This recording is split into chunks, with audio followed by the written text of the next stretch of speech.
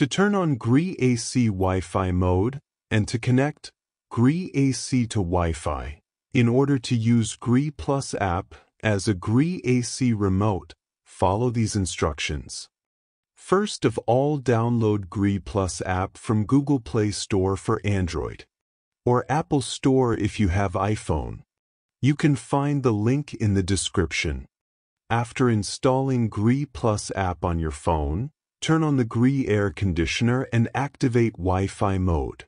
To activate Wi-Fi mode, press and hold the Wi-Fi button on your Gree AC remote for 10 seconds until the indoor unit beeps twice and the Wi-Fi icon appear on the display of your Gree AC remote.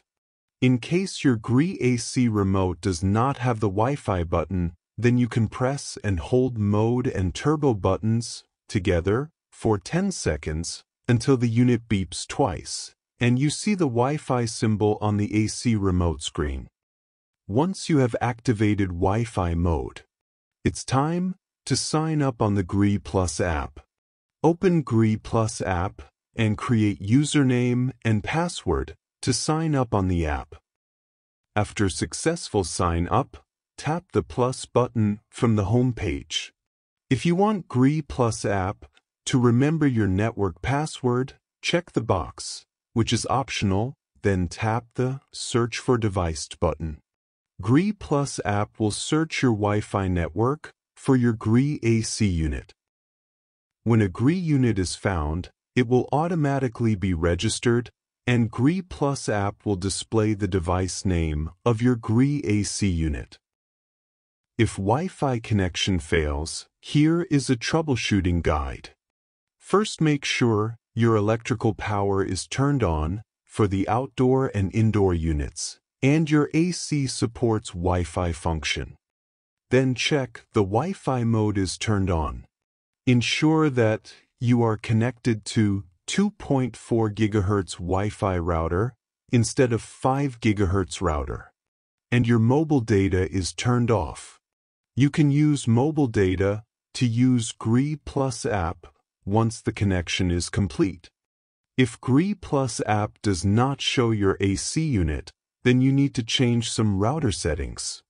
To change Wi-Fi router settings, open browser in your laptop and log into the specific IP URL provided by the Wi-Fi network. Ensure that you are connected to the same Wi-Fi router on your laptop. Use the credential provided by the network. Provide to log in the router and change these settings. Look for a section labeled Wireless Settings, Wi-Fi Settings, or similar. If your router is dual band, ensure you're editing the 2.4 GHz band settings. Locate the security mode or encryption option and set encryption to WPA2. In the same section, find channel width or bandwidth settings and set channel width to 20 MHz. Once done, save changes in router and restart the router. Afterwards, you can try connection again.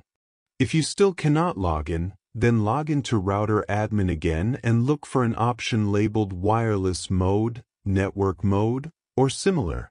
Set it to 802.11g, save the router settings, and try again. Hopefully now you can connect easily. However, if you still have a problem, then make sure your AC supports Wi-Fi function or not. If you like the video, subscribe to the channel for more videos.